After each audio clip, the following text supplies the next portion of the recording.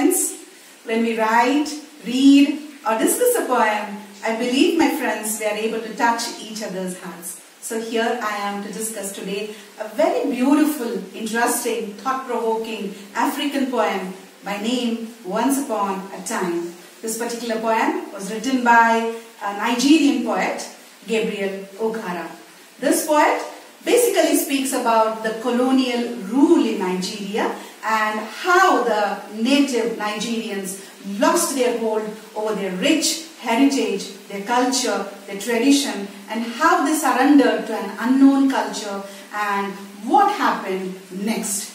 Gabriel Okara was born in 1921, and those were the years when he had to suffer the colonial rule in his life because he belonged to a very poor family. He had to self-educate himself, and by the time he was a youth, he had known how poor the tradition of Nigeria had become in the hands of the British rule. It was only in 1963 that Nigeria was liberated from the British rule and had become a republic. But all those years, how people had suffered and imitated a foreign culture, and that led to the birth of this particular poem, Once Upon a Time.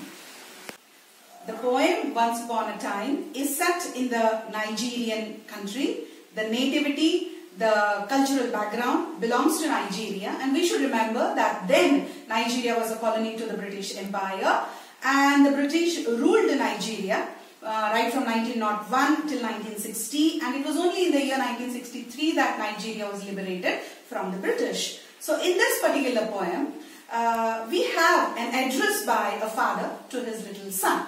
The father is now grown up, he is quite old, and the child is just into the world, and it knows how to react naturally to the environment or to the atmosphere around him. So when the father looks at the child giggling, laughing and trying to speak to him beautifully like a deity, so he's so much touched that he begins to address certain important things to the child.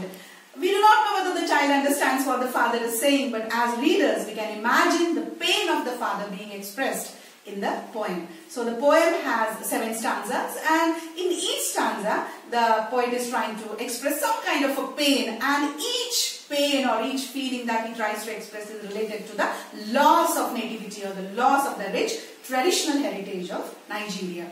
So the poem begins like as if it is being narrated in a kind of a story that once upon a time, as we say, Vandanandu kaladalli or Ek zamana tha apna. So something like that the poem begins. And once upon a time, the father tells the child that people used to laugh with eyes, people used to laugh with their hearts. But now those days have gone, because now when people laugh, they laugh just with their teeth, as if the snake is trying to hiss the other person in front of him. Such a kind of an artificial laughter is seen in the people on the faces of people today. And when a person looks at his own laughter in the mirror, he gets a kind of a negative feeling for himself. So this is what is being deeply expressed by the father to the child, and the child is still laughing at the father. And the father proceeds telling, there was a time when people shook their hands, and that particular touch healed their entire body, mind and soul. Those days are gone, and now when people raise their hands to shake with the right hand, they hold the other person's hand with the left hand, they check the pockets of the person. So the greed and the corruption that is there in the minds of the people, even while they are shaking the hands of their friends or relatives or their beloveds, is beyond imagination. This is a greater devastation than the loss of any tradition. And then the poem proceeds further, and the father again expresses the pain that those were the days when we used to enter into somebody's house. We used to knock the doors, and the people used to come with their open arms telling, please come, please sit, and what would you like to have? And that kind of hospitality is not to be seen anymore today. When a person today, in these days, in this modern age, welcomes a person at his doors, is as if like he's saying a goodbye. So the welcome is equal to goodbye these days. What does this signify? So a person into somebody's house is welcomed once or twice, and the third time, naturally, the doors are shut once for all.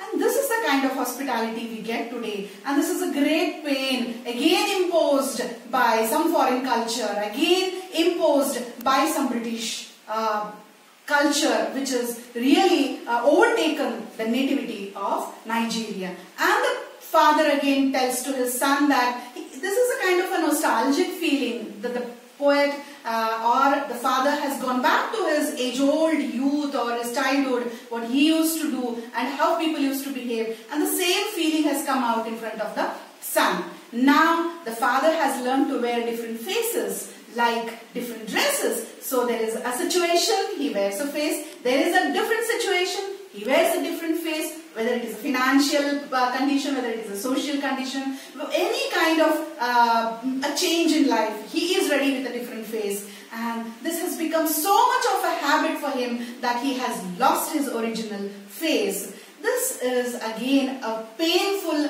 thing for the father, and again the child is laughing for him. And this is how the poem continues, and the poet goes on expressing his grief, regrets and his pain for the loss of a beautiful culture that once he had really enjoyed with his parents and grandparents. At last, as the poem comes to the end, the father is looking at the child and he tells the child, "Will you, dear child, dear son, teach me to laugh like you, so that I'll regain all the peace and harmony that I had once upon a time. But I know I am unable to get it. I'm a spoiled person. I'm gone with the winds. I'm gone into the hands of the Western culture." And the son again giggles at the father, and the son indicates the hope that there is still time for the father to regain the originality from the son. So we have a hope in the end of the poem. So the poem completely is a narration of the Nigerian culture which was once available and now it's no more. But at the end, when we see the son still laughing at the father, we have a hope that we need to wait a little bit longer to get back what we have lost. So dear friends, this is a very beautiful poem which is applicable even to these days, where we have lost the power to laugh from the heart, where we have lost the power to shake hands from inside. So high time, dear friends, we need to learn a lot from this poem which was written long back, some 50-60 years ago. So hope you have liked this poem by Gabriel Okara. Thank you.